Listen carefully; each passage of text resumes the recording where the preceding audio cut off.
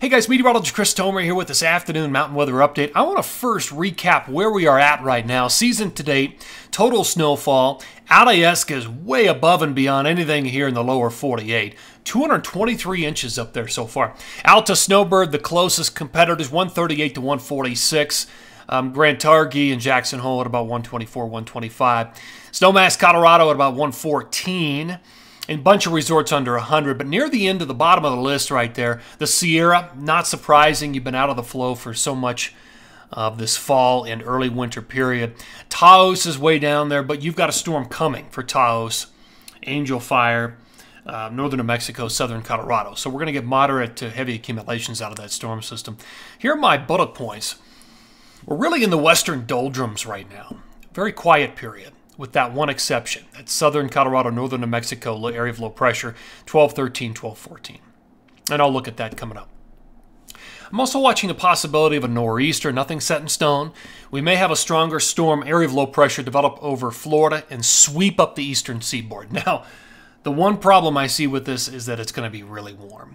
So we're looking at a lot of rain initially out of this, if it happens.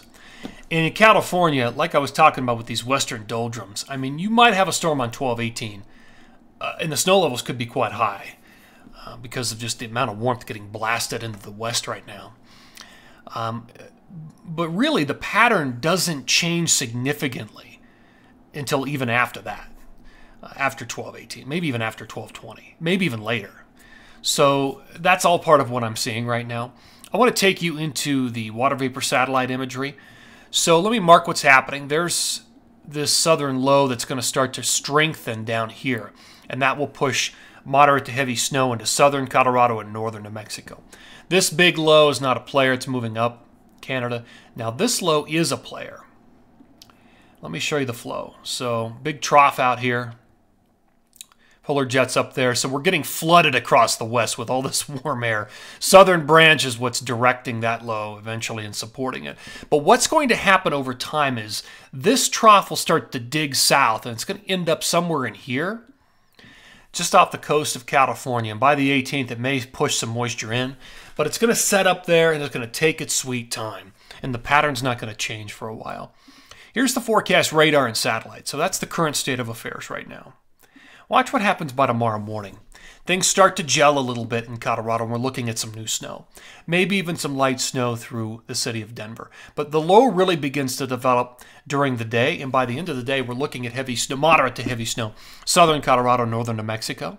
And that would be the case into Thursday morning. And then during the day on Thursday, the low breaks up and moves away by the end of the day. And then, again, we're still in the doldrums here, just waiting on something, waiting on anything across the west. A lot of cloud cover, a lot of warm air. Finally, by the time we get into late 17 and it's probably into the 18th, we start to see some moisture begin to move towards California. But again, I think when this hits, we're going to have pretty high snow levels. And really nothing significant in terms of snow happens until after this. So it's a waiting game. All right, here's the jet stream pattern. So by tomorrow, late in the day, you can see the dip in the southern jet cut off from the northern branch, so there's no cold air. There's really not a lot of cold air with this. And that's what's going to snow in southern Colorado, northern New Mexico. You can see the big trough out over the Pacific beginning to translate and move into that position I was talking about earlier. So this is even further down the road. This is 1221. At this point, you can see the trough sitting off the coast of California.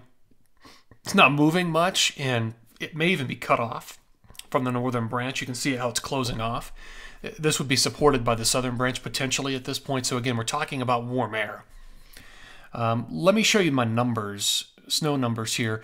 So this is 1212 through 1215. The rest of today through the 15th, you can see the snow that really occurs is most significant in Colorado, especially in the southern mountains and northern areas of New Mexico.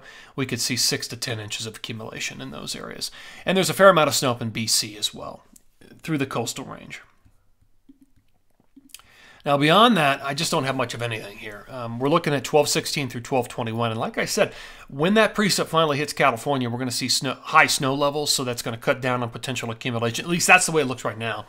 There's still accumulation happening up in BC, but everybody else just getting scraps. There's not much there.